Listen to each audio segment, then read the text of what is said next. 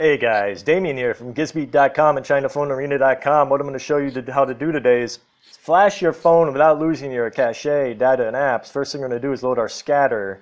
Then we're going to actually deselect preloader, MBR, EBR1, EBR2.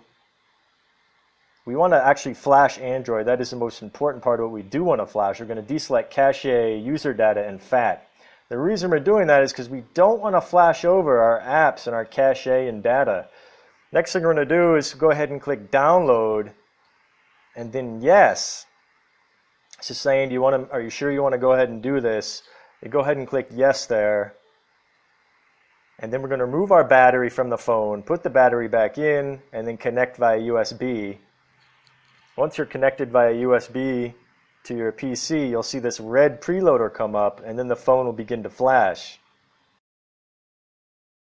If the flash doesn't start, I want you guys to check out the written tutorial. There's a written tutorial on Gizbeat.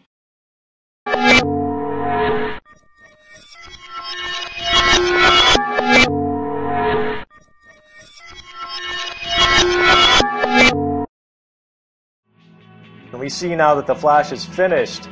You can then go ahead and reboot your phone. You'll see Android upgrading when you reboot. The reboot may take a little bit longer than usual, and then bam, you should be up into Android with your new upgraded version without losing your apps, without losing your cache. Good to go, just like you were before. Okay guys, Damien, over and out.